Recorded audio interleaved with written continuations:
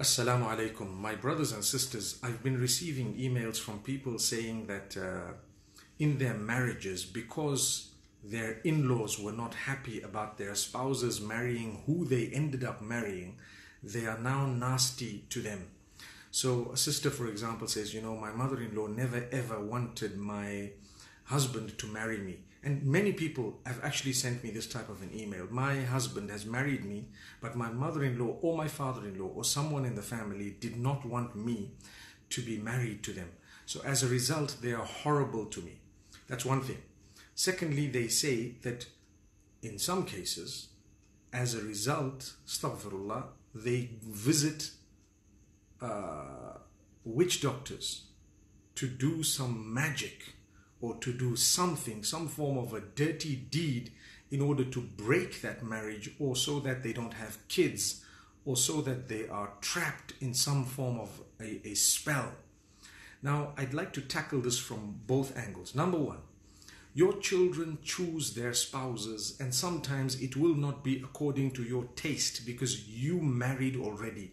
They have a different taste. How many of us love these juices or foodstuffs or so many different things, or the weather or outdoor or destination, that our children do not love? They don't even like it. They can't even stand it sometimes. Similarly, your choice of a wife may not be the same as your child's choice of a wife or a husband. So you need to make sure that you leave them with that and you are happy for them. Be happy for your children. Make it easy for them. Make dua for them. Pray for them. Don't go into a marriage thinking that, don't allow that marriage or let it happen thinking that I'm going to fix them. You need to let it happen knowing that this is the blessing that's coming into our home. If you don't want to interact too much with the person, you don't have to interact so much, but please make sure that you make life easy for them. Allah will make life easy for you. Very important, and this is something that we all need to stick by. So the decision was not yours, it was your child's. And remember, when people go into a home, there's a stigma on both sides. Some people think badly about a mother-in-law even before giving her a chance. Any small thing, they think negative of that mother-in-law. And sometimes the mother-in-law thinks on similar lines regarding the daughter-in-law. They don't give them a chance. They believe that whatever they do was not with a good intention.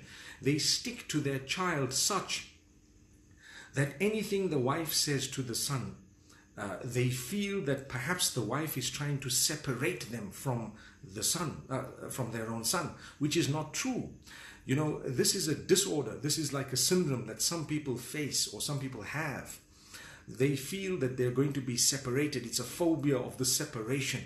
You're not going to be separated, number one. Number two is there has to be a little bit of a distance thereafter, because that's a child. That is independence. When the child was born, you decided everything for the child. As the child grew up, Allah took away your decision making little by little.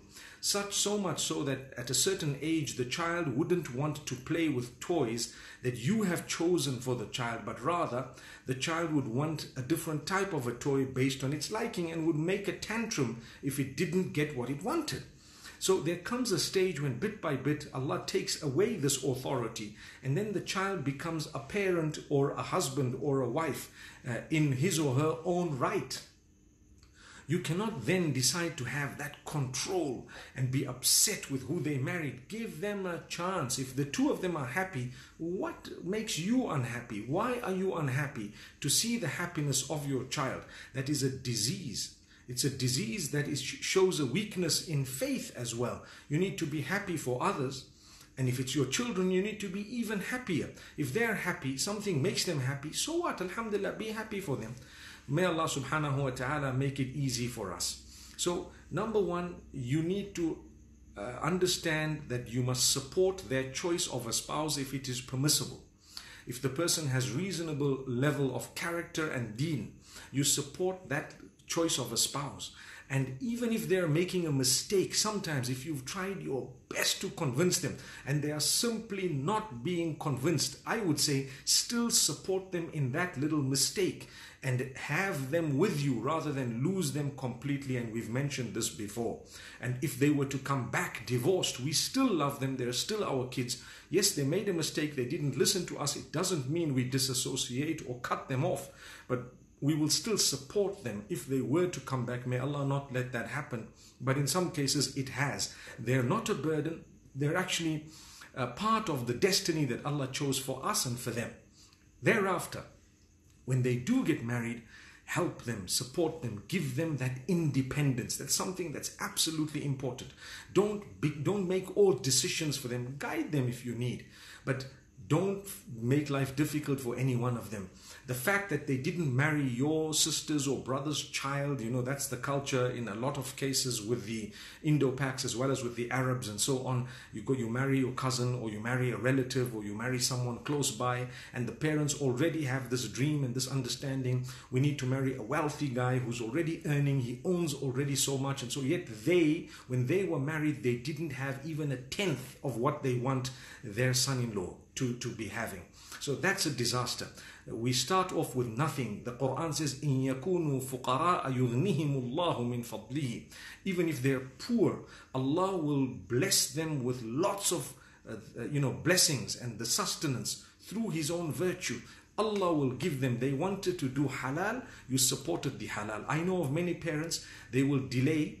They'll say, okay, fine, this guy is okay, but I need to delay it because he doesn't have a job, he hasn't graduated, he hasn't. So they facilitate adultery. And I'm telling you, they facilitate with knowingly or unknowingly.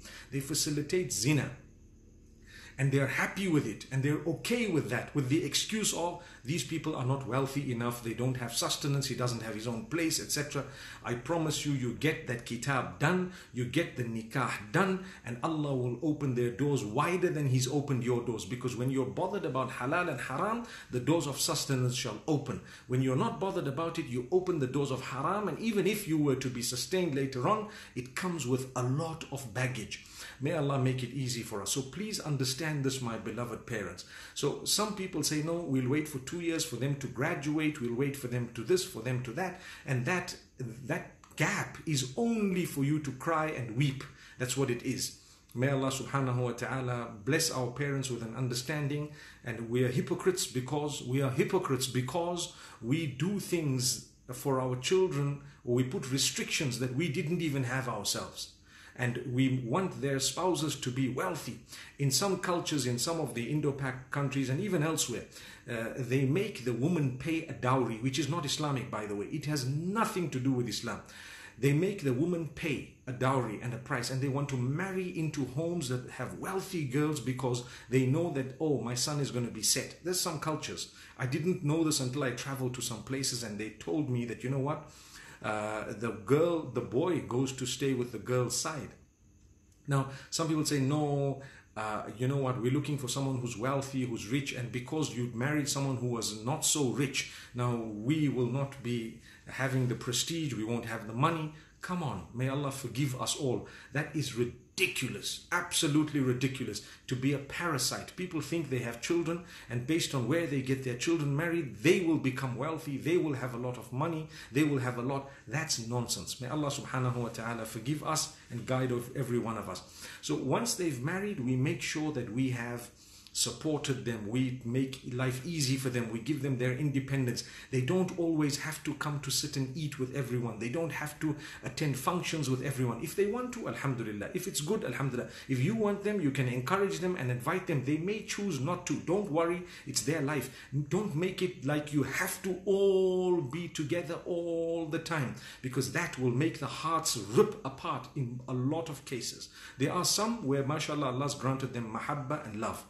But in a lot of cases, the more you impose on others to be together, the more they dislike you. They can't wait to get away. You don't have to have the Eids together. You don't have to have the functions together. They don't have to attend. Encourage them and have such a good relationship that they themselves will want to come on those days. But to impose things on one another. I know people who make their daughters-in-law cook, for example, or vice versa. And I'm not saying mothers-in-law are bad. No, they're not. But sometimes the relationship is toxic. And who to blame? It could be either, it could be both. So I know sometimes people say, no, I'd like, we're having visitors or guests, or we're going to have something, a function, and then they draw up a whole list as though this person is a slave. I want you to make this and do it at this time and do it this way, that way. And they're just saying, Hadir, okay, Hadir, fine, that's okay, fine, Na'am, yes, etc. As though, wow, you just have a paid chef. This is unpaid, free. I can just dish out instructions. It's no longer like that. It doesn't work like that. We need to have such a loving relationship that they will come forth and say, what should we do? What do you suggest? This is what I suggest. And you can say yes, and you can say whatever else you want. That's the loving relationship you are supposed to be having. Thereafter, like I said, make life easy for people. Don't impose on them. Be happy. If they're happy, it doesn't mean they've taken you away. They have to have their independence. You don't know what tomorrow holds. Someone was saying, well, what's going to happen when you have children? What if Allah doesn't give them children? What if Allah subhanahu wa ta'ala makes you leave the place you're living in, for example? What will happen in that case? And you have to go to where your in-laws were when you were looking for someone who never lived in the place where you were forced to go and seek refuge. Just an example. So anything can happen. You make the right decision based on the person. A lot of the times, the circumstances that we're searching for Jannah or heaven on earth. So our daughters don't get married, so we keep saying no. So, we don't agree. So people do things behind our backs. So people continue in sinful behavior. And who's to blame? I promise you, those who are creating the obstacles are to blame. Be easy. Be easygoing. Never mind. It's okay. We're living in a generation where you cannot depress everyone. Do you know that 90% of homes, and this is my own calculation based on a few factors, 90% of homes have issues not very far off from what I'm discussing today.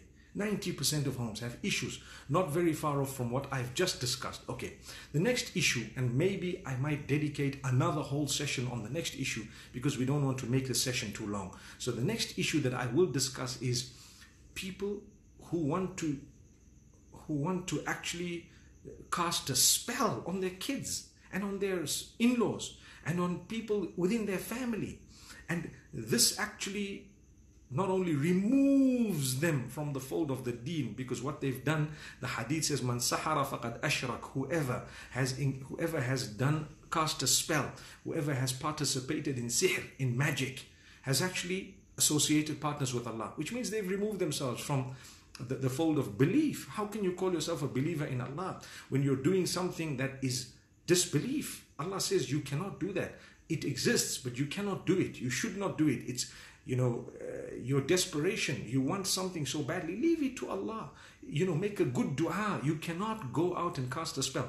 People go to some outwardly religious people who can say, okay, I'll do you something that will separate husband and wife. Allah says that's from shaitan. In Surah Al-Baqarah, Allah speaks about that being from the jinn kind and shaitan. يَتَعَلَّمُونَ مِنْهُمَا مَا يُفَرِّقُونَ بِهِ بَيْنَ الْمَرْءِ وَزَوْجِهِ. Long verses where Allah speaks about Sulaiman alayhi salam's time and Harut and Marut and the others and so on, and how the teachings of evil were there to separate husband from wife and to create disaster. Parents are doing it. Imagine, parents, family members are doing this. How are you going to face Allah subhanahu wa ta'ala? So tomorrow I want to discuss how we can protect ourselves from this, how we should be protecting ourselves from this. And inshallah, I hope that we get an opportunity to actually do this tomorrow. If not, it will be the next day. But you keep watching, and I'm going to post this on YouTube, as I always do, on my YouTube channel. May Allah subhanahu wa ta'ala bless everyone. I hope we've learned a thing tonight. Let's facilitate and make easy for our children. You cannot be upset with the choice of your child. Come on. Even if that person might have been, according to you, not the ideal, give them a chance. Give them a chance. Speak to them. They might be better than what you thought. I know of parents who've given chances to certain kids, and they've come back and said, you know what, this child is actually much better than what I had in mind for my child. Amazing. So please do this, and please understand it's the will of Allah. If really they want that, make it easy for them. Facilitate it for them. That's why nikah and marriage in Islam is so easy from the part of Allah subhanahu wa ta'ala. But from the part of mankind, we make it difficult. So we won't be able to answer Allah When he says, why do you make it difficult? Well, he didn't have money. Why did you make it difficult? Well, his skin color was a bit too dark. Why did you make it difficult? Well, he was, I had someone else in mind for him. What else are you going to tell Allah subhanahu wa ta'ala? My brothers and sisters, may Allah bless every one of us and grant us goodness. I won't have the chance to look at all of these comments, but inshallah, I appreciate your participation in this. I hope to see you again soon with the rest of this topic. It's not done. Assalamu alaikum wa rahmatullahi wa barakatuh.